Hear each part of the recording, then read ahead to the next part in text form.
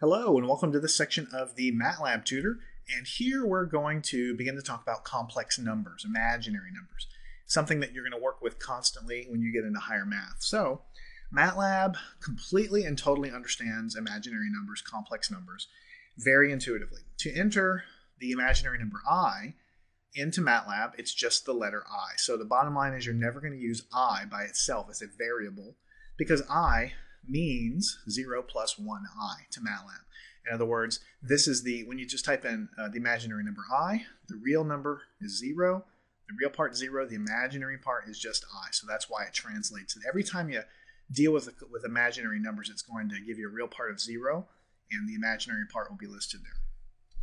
What if you wanted 2i? You don't even have to put a multiplication symbol in here. It knows that whenever you put I after a number, it's 2 times I. Now you can do 2 times I if you like. You're going to get the same thing back, but MATLAB understands that if you have 44i, that you're talking about 0 for the real part plus 44i for the imaginary part. All right, so let me clear the screen.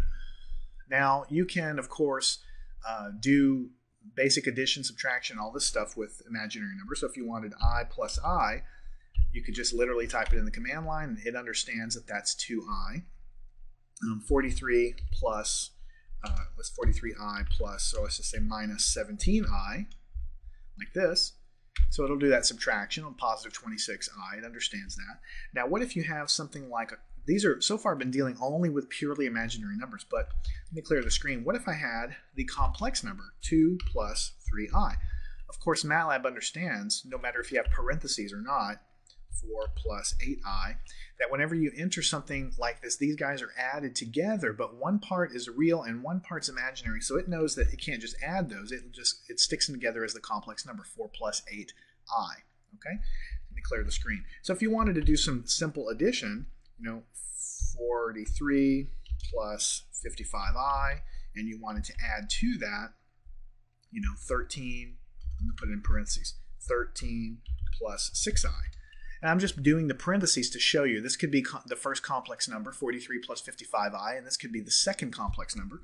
MATLAB understands that it adds the real parts together and it adds the imaginary parts together. Let me recall that calculation.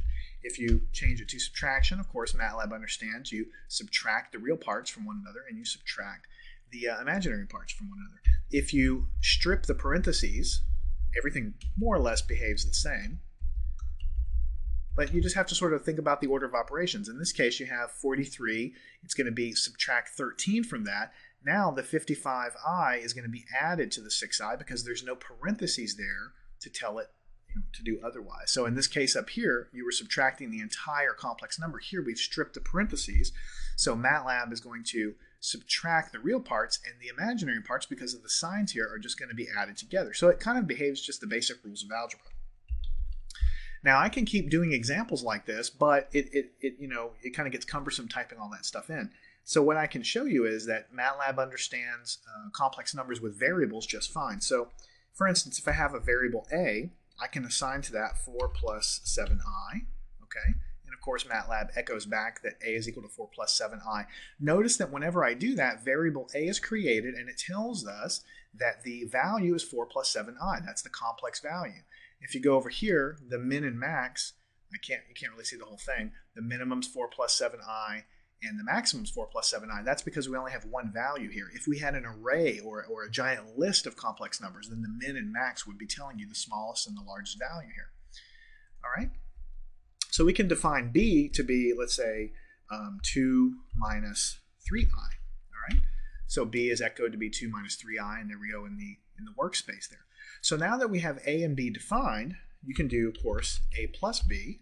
It's going to add the real parts and add the imaginary parts. You can, of course, do a minus b. And, of course, you can do things like a times b. Now, this is where something like MATLAB gets handy, because when you multiply these things together, what you really have is the variable a is a term, 4 plus 7i. b is another term, 2 minus 3i.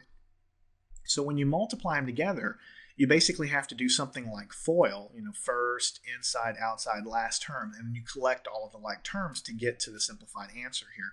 So MATLAB's doing all that stuff in the background for you. You don't have to do it yourself. And if I wanted to divide something, a divided by b, I can of course do that as well. So that's just a good introduction to imaginary numbers and complex numbers in Matlab. The bottom line is, I can have any variable I want, 44i. I can have another variable as a complex number, 3 minus 9i. And once I have these things together, I can add, subtract, multiply, and divide. MATLAB's going to understand all that stuff. So let me go ahead and close here, let you go ahead and pull up MATLAB, play with that yourself. This is the basic way you enter complex numbers into MATLAB. In future sections, we're going to talk about how to extract the real and imaginary parts and how to do some conversions, and also how to use some of the other built-in functions of MATLAB to work with complex numbers.